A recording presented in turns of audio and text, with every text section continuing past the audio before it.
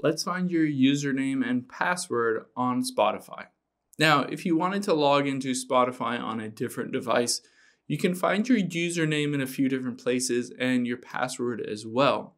So I'm going to show you all the different options you have to find that so that you can log in on any device.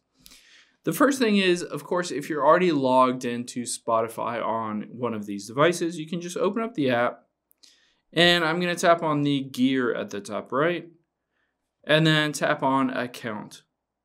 Now you can see at the very top that string of numbers is my username. It's kind of random, but that is my username. However, if you're in the app, it won't also give you the password. So you have to go somewhere else to find the password, or if you're not logged into Spotify already.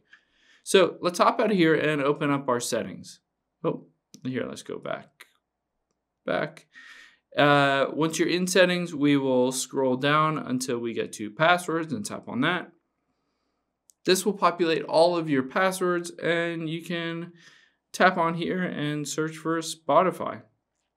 And I'll tap on Spotify. You can see that's my username, the string of numbers, and the password right below it. So I can copy both that username and password and use it wherever I want.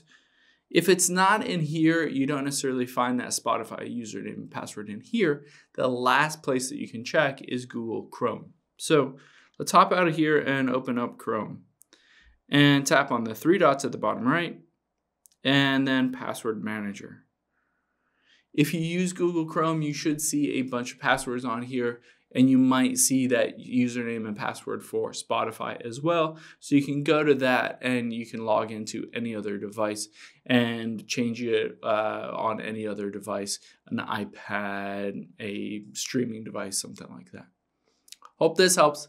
Thanks for your time today, and I'll see you on the next one.